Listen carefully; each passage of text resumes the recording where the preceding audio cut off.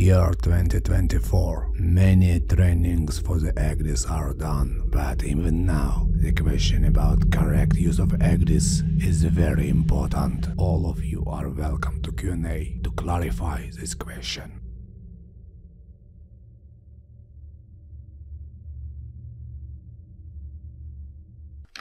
It is very often a situation when at the ECDIS generic courses, major part of a teaching time is spent focused on system interface overview. But before the use of individual interface software, many important words usually are missed. This video session is about correct use of ECDIS. As with any other navigational equipment, ECDIS also may fail. It can become out of order or may start to provide misleading information. Due to our regret, not all software or hardware problems may be discovered immediately by a single glance of officer of the watch, and that may cause that misleading information to be interpreted and accepted as true for decision-making on the bridge.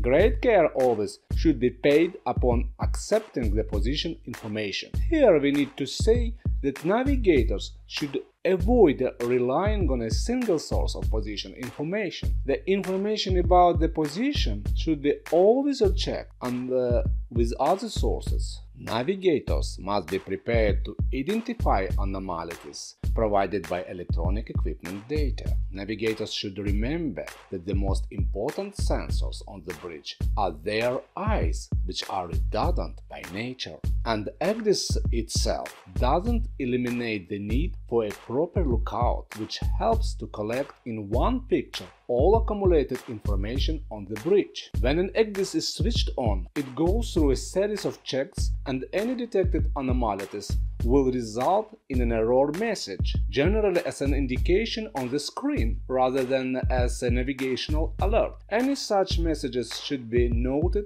and addressed appropriately. Guidance should be available within the user manual. During use, an ECDIS will attempt to self-monitor problems which is detected and will result in an indication or a navigation alarm depending on its severity. However, the equipment is unlikely to be able to detect all faults that could give rise to the display or incorrect navigational information, emphasizing the need for continued vigilance on behalf of the officer on the watch. If there is a major failure of one ECDIS, the best solution in that case is to use a backup station with appropriate records in ship's logbook, and assistance to solve the problem should be initiated. The presence of a backup station is a must-have solution for paperless vessels, and it is regulated by IMO.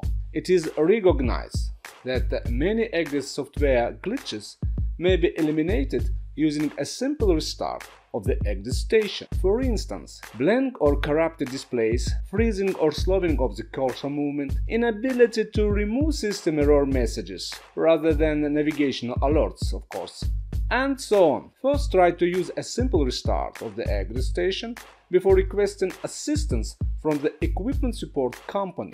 During this shutdown and restart sequence, the ship should be navigated on the backup system, and the officer on the watch should not be directly involved with the restart procedures. It is possible the standard menu command to shut down the ECDIS should be utilized, as this will reduce the possibility of restart problems. If the first restart doesn't help, try it at least a couple of times at least. Some problems with equipment may appear due to improper use or because of human factors, when the sequence of procedures is ignored. For instance, the chat update procedure or specific ECDIS is not followed. Or one typical example more, when both ECDIS stations, primary and backup, give wrong information about vessel's position. At least before reporting this failure, we have to try to select the secondary source of position. As example, a gyro fault will limit the functionality of the ECDIS to north up, and the on-ship's heading will not be displayed unless backed up by a transmitting magnetic compass. Also, radar overlays will be in error and so should not be used. In that case, heading should be taken from the magnetic compass.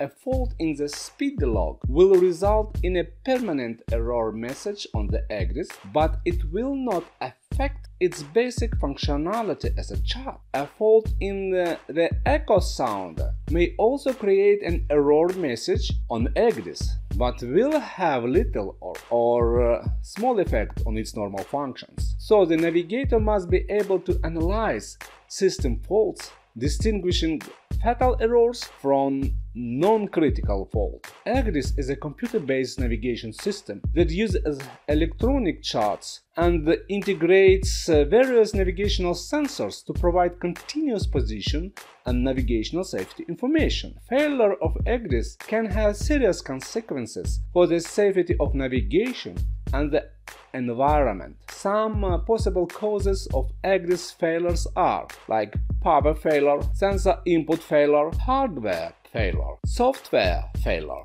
cyber attack, satellite signal disruption. A high-quality position fixing system is the most important sensor for using an electronic chart. The IMO performance standards have the next requirements for position fixing devices. To allow real-time positioning and fast decision-making, the ship's position should be derived from a continuous positioning system, for example once every second as it is stated. Whenever possible, a second independent position fixing system should be provided, and ECDIS should be capable of identifying discrepancies between the two systems. ECDIS should provide an alarm when input from the position fixing system is lost.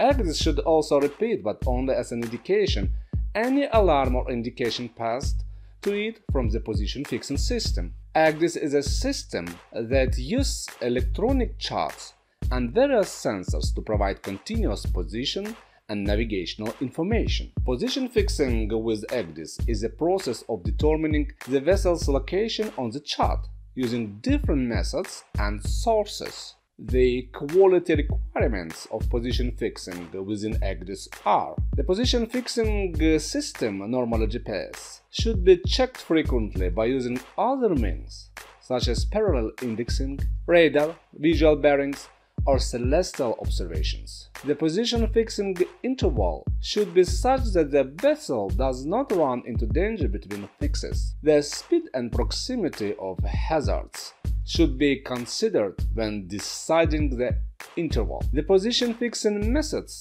should be appropriate for the scale and accuracy of the chart. The position should be marked clearly on the ECDIS display and indicate the source and quality of the fix. The position fixing system should be reliable and secure from the external interference or cyber attack. The backup ECDIS unit or paper chart should be ready to use in case of failure. Position fixing within ECDIS is an essential part of safe navigation and should be done per international regulations and recommendations. The accuracy of electronic position fixing device in ECDIS depends on the operational requirements of the vessel and the accuracy of all other components involved. Under operational requirements, I mean the navigational area, seagoing or maneuvering mode, in the port, and weather conditions. As for the accuracy or other components, we understand that the accuracy of ECDIS itself, which depends on the accuracy of hydrographic data in use.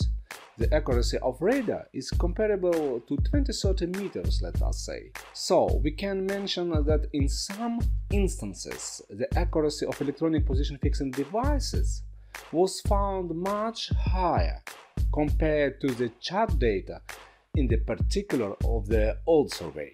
Based on the thoughts above, we may conclude that for coastal navigation, positional accuracy is effective when better than 5 meters, but for open sea navigation, a lower accuracy may be adequate. There are already propositions for the nearest future navigation task where accuracy for electronic position fixing device is established as 1 to 3 meters.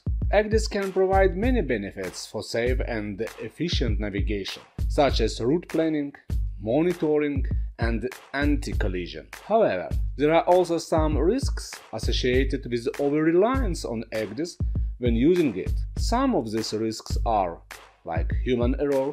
Navigators may not be adequately trained or familiar with the ECDIS system and its functions, leading to improper use of misinterpretation of the information displayed. For example, they may not check the passage plan, the accuracy of the indices, the safety settings, or the alarms of the ECDIS. Also, system failure may appear. ECDIS may malfunction or become unavailable due to power loss, software bugs, hardware damage, or cyber attacks.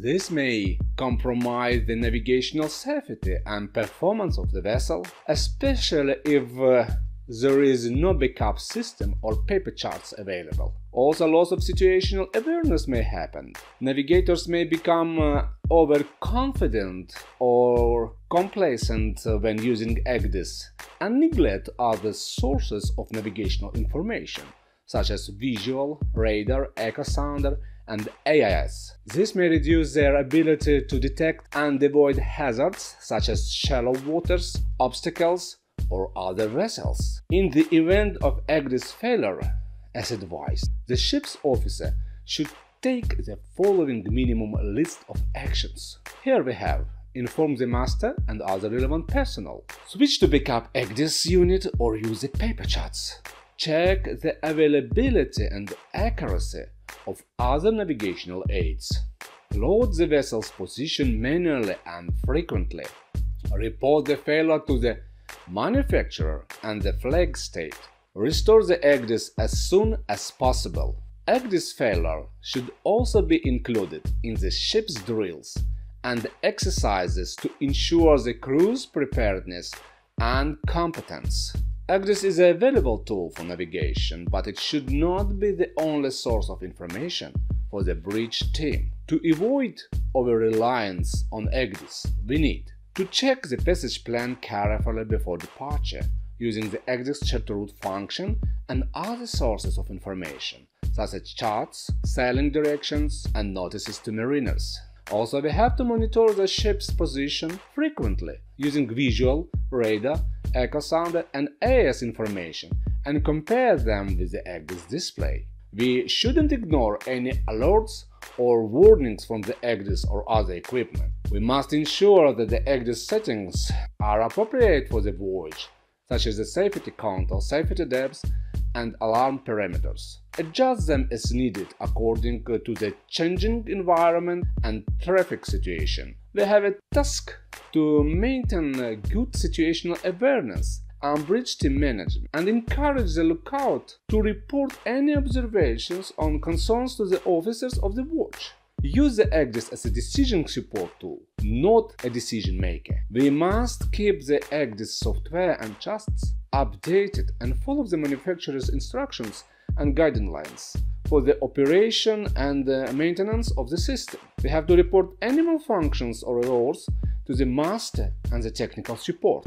Actually, you are responsible for training and familiarization yourself with the ECDIS functions and features, both generic and type-specific, and refresh your knowledge regularly. Seek help from the master or other experienced officers if you have any doubts or questions about the ECDIS. This is much better compared with doing without understanding the process. Remember, there are no stupid questions, but only answers are.